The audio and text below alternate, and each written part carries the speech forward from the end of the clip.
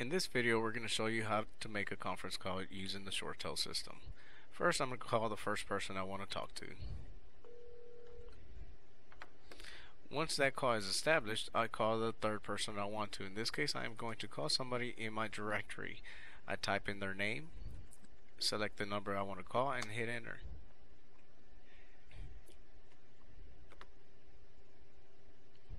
Notice that there's a transfer, conference, and a no thanks button.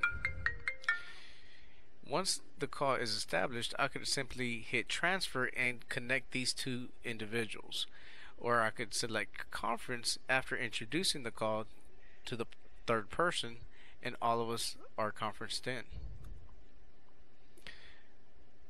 And this is your brief tutorial on how to make a conference. Please visit us at genesisbcs.com.